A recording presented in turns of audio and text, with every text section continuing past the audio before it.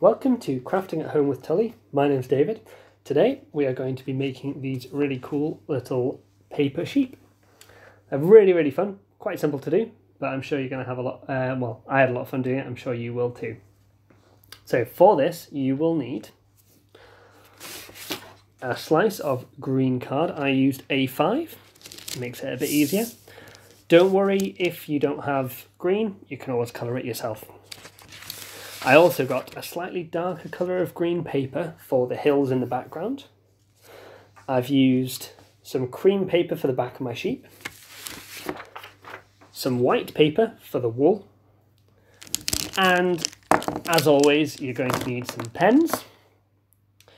I would suggest a black pencil as well, some glue and some scissors. Now, I would also suggest make sure you ask for an adult's permission when you're using the scissors, or get an adult to help you with any of the cutting out that you need to do. Okay, so to start this craft, what you'll need to do is to get a picture of a sheep on your cream coloured card. Now, I did one earlier, and as you can see, just on it. It's very faint at the moment, but that's fine because I'm going to be cutting this out shortly.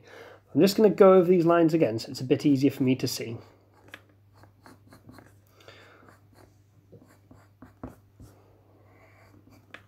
Now what you might notice is it's only got one ear. That's okay because I'm going to keep some of this card that's here to make a second ear and give it a 3D effect by having the ear popping out of the page.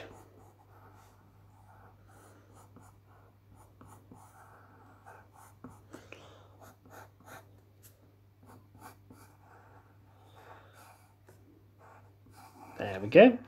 That'll just make it a little bit easier for me to cut out because I can see the outline now. So I'll grab my scissors and cut my sheep out.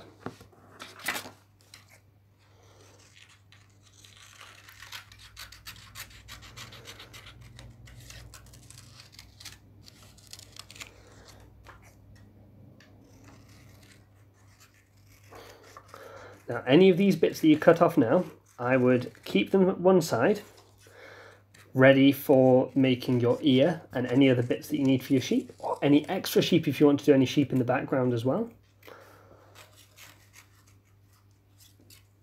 And then if there are any bits left after that, we can pop them in the recycling.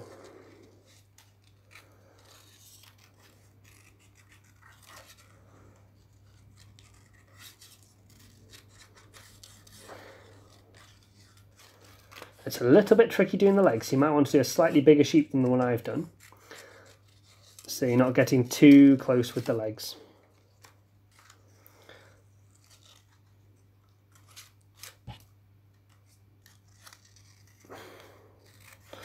So that's the outline for my sheep done. Now I'm going to do my hillside background and then we're going to make the sheep look all woolly. So for that we need a nice green piece of paper and a dark green piece as well for the hillside, or you could do it the other way around. I've just chosen to do it this way. Now I'm going to cut a nice big hill at one side, arching over that way, and then a littler hill on the other side. Nice and simple, but it looks quite pretty. There we go, nice hillside for this sheep to live on. So we'll quickly glue this down. So I'll run my glue around, make sure I've covered enough of it to make sure it sticks, and then pop my hillside onto my background. There we go. Now of course you could decorate this any way you want. I'm going to draw a little stream coming down through this little valley just to make it look a little bit more interesting.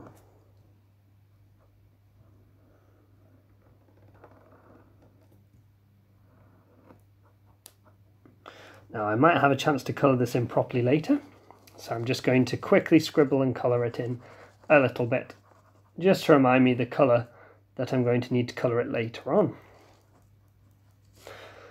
Or I could leave it like that, it looks like a river flowing through, there we go. So that just gives it a little bit more life. You could also draw, let's draw a couple of birds on there as well, just to make it look like there's a bit more going on than a plain background. There we go.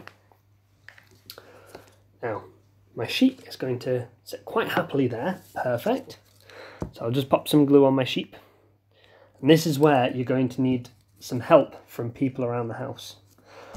Because the next part you're going to need to do is with your white piece of paper, you're going to need to cut it into lots and lots and lots of very thin strips of paper. Now, if you have a paper shredder at home or anything like that, you could always see if you can use the paper shredder to cut it into little pieces, but make sure you get an adult's help doing that because paper shredders can be quite dangerous. If you don't, you'll have to do what I did, which is fold the piece of paper and cut lots and lots of strips all the way along this piece.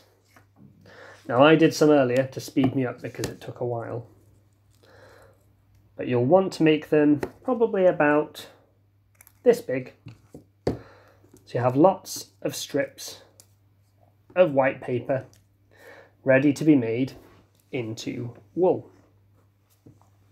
So to make them into wool, what you need to do is grab a couple together and roll them up, just a little roly-poly. Roll them nice and tight, and then pull them apart, and you'll have some little spirally, wiry bits of paper that you can use as wool. Now, this is where you can use some help from people in the house. You give them a pile of paper and say, here's a challenge, let's see how many you can do, and see if someone can help you make them, maybe without telling them exactly what you've done. That's how I got all these done earlier. So I've got all of these done in the house. So now they can be stuck onto my sheep. So I'll put the glue on and just stick them wherever you want them to go. Now I'm going to start off down here with all of these bits of spirally wool that I've made. What's nice is these kind of pop out the page and give it a bit of an interesting look and a little bit of texture as well.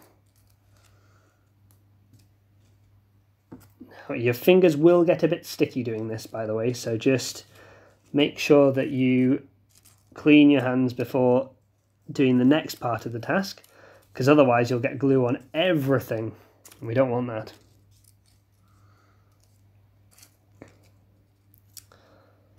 Now, I've maybe done a few too many of these, but I can always do a couple more sheep later on, or use them for other crafts at a later date as well. So I've got plenty of paper spirals I can use for lots and lots of crafty things. There we go. I think I've got enough space for maybe one more set of strips all the way along the top.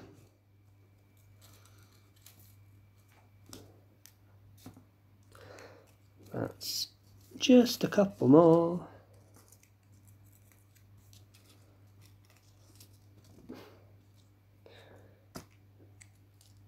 There we go. So that's my sheep mostly sorted. Now it looks a bit plain, it's got no features, so I'm going to do a little bit of colouring and draw on a face. I'm just going to move my wool back into the little box so I can put it somewhere out of the way, ready for another craft later on. So my first thing to do, I think I'm going to give this sheep a little black ear. So I'm going to colour this ear in. There we go. Now it does look a bit odd with only one ear. So I'm going to grab the piece of paper that I already cut out earlier, but had left over. I'm going to cut out a slightly larger ear for the other side. Now if I colour this in black too,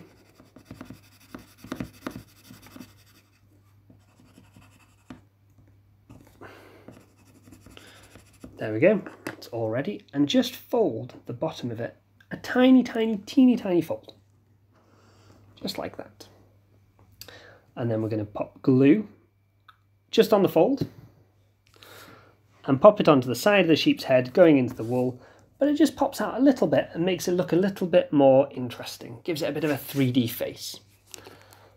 Now I'm going to also colour in my sheep's nose with a very bright pink.